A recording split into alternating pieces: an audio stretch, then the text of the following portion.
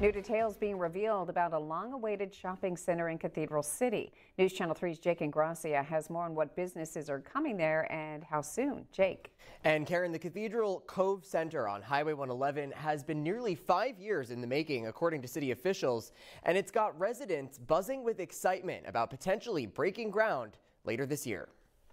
We're getting a closer look at the next piece of the development puzzle in the downtown Cathedral City Arts and Entertainment District. On vacant 13.5 acres off of Highway 111 across the street from the Civic Center and the Agua Caliente Casino will soon sit the Cathedral Cove Center, approved last month by City Council. It is going to be a dramatically positive change. Cathedral City's Economic Development Director, Dr. Stone James, says the first phase, a $20 million development, will include 5 new businesses. So right here on the plan is going to be where the new Starbucks is going to be. A Starbucks, Chipotle, Farmer's Boys, and Circle K convenience store and gas station, all included in the plans. A lot of us that are longtime residents have been looking for something like this. Dan Hurley has lived in Cathedral City 20 years. He's looking forward to filling in some of the open desert surrounding the city's epicenter. The space was last home to a Jurassic Wonders dinosaurs exhibit. They can put out as many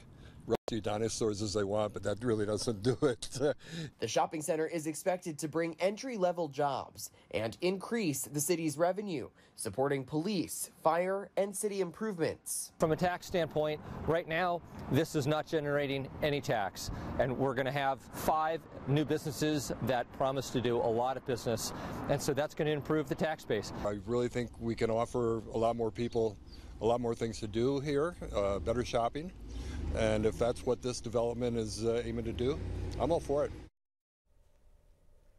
That project could break ground as soon as within the next 6 months. It's expected to take about 12 to 18 months to finish. And after phase 1, there are plans to bring in an apartment developer to build up to 200 apartments there and even more retail too. Jake Ingracia, News Channel 3.